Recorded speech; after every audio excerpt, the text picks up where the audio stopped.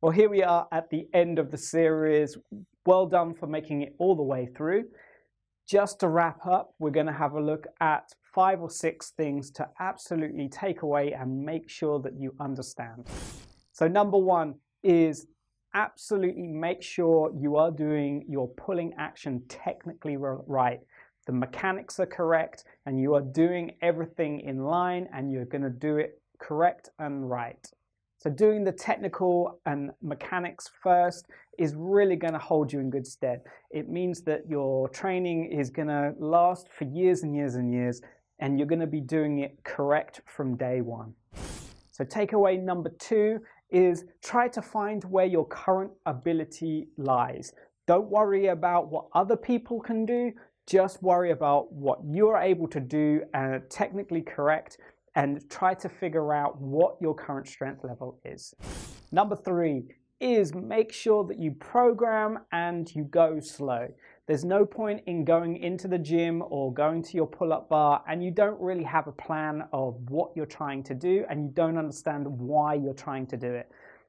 Have a plan, program it, do it correctly, go slow, linear progress, and you're going to be golden.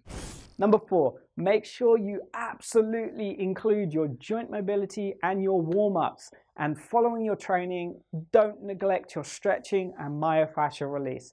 This stuff is absolutely essential for longevity. And if you want to be doing this for years to come, you have to include this stuff. So number 5 is absolutely make sure you're doing the stuff properly, but ensure that you are having fun and you are enjoying your training. If you are not enjoying your training, it is not, again, going to last long. And you want to be able to get stronger for a long period of time. If it's not enjoyable, you're going to trail off and essentially everything is just going to stop. Contact me, you can put in the comments if you have any questions, but you should understand everything you are doing. Do your research online.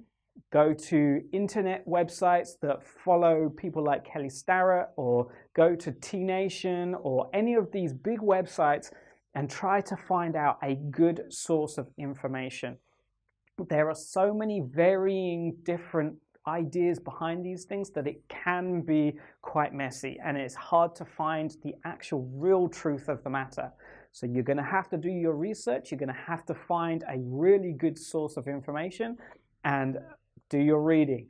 The idea is the more knowledgeable you are, the more you're going to understand why you're doing this stuff, how to do this stuff, and make sure that you're not going to be injured further down the line. That's it from me. Thank you so much for watching this series. Hopefully you've got something out of it. I've tried to put in as much information as I can. If there's anything that I've missed, please feel free to put the comments in below and I will try to add in and bulk out the series as much as I can with more information if I can. Hopefully you've enjoyed it and potentially I will see you on one of the other series.